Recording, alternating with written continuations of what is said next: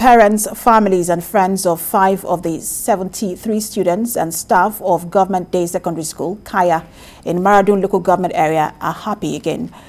The happiness knew no bound after their family members abducted by bandits returned home. The students were returned by some of the bandits who abducted them on Wednesday morning. And confirming this development to TVC News via telephone, the former councilor representing Kaya ward in Maradun local government, Yahaya Kaya, says his daughter, Amina Yahaya, was among the students released by the bandits.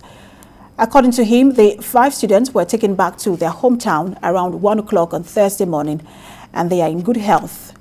It will be recalled that 73 students and staff of Government Day Secondary School, Kaya, in Maradun local government were kidnapped on Wednesday morning by heavily armed bandits.